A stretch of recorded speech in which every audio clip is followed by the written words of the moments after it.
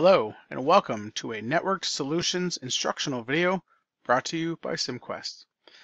Today we're going to be showing you how to utilize Konica Minolta's Secure Print function. Secure Print can be used in a couple of different ways. Examples of documents that might be printed securely: employee evaluations, financial reports, credit apps, interdepartmental documentations, HIPAA-protected documents, and FERPA-protected documents. There's multiple uses for Secure Print. The main uses are multi-user environments. Secure Print eliminates someone actually taking another user's jobs from the printer. Can also save on paper, so the cost of paper. In many environments, we notice print jobs that get abandoned. These types of documents usually end up in the recycle bin. With Secure Print, a document is never sitting on the tray and then recycled. Less paper should be used. So to use the Secure Print feature, after you have your document open, you're simply going to go to File and Print, and then you're going to click on Printer Properties after you've selected your printer. From the Properties window, you'll see Output Method. The default is always Print.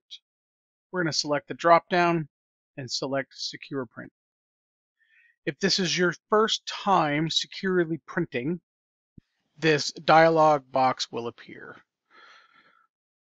So document ID and password should be an ID and password that is unique to each individual. If you use something as simple as 1234, that's something somebody else might use.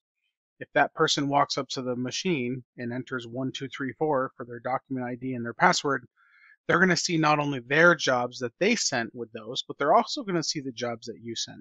So we highly recommend a 4-digit PIN code unique to each individual, whether it be the last 4 of your social security number, the last 4 of your cell phone number, a phone extension, something unique to the individual. So you'll enter your document ID and then the password, which can be the same as your document ID. But if you need a little bit more security, choose a different password opposite of your document ID.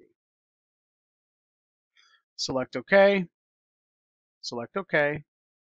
and hit Print. The job is sent to the printer and will sit on the hard drive for 24 hours. The way Secure Print works is once you print your job, the job is automatically deleted, or after a set amount of time, the default is 24 hours, the job is then deleted whether you've printed it or not.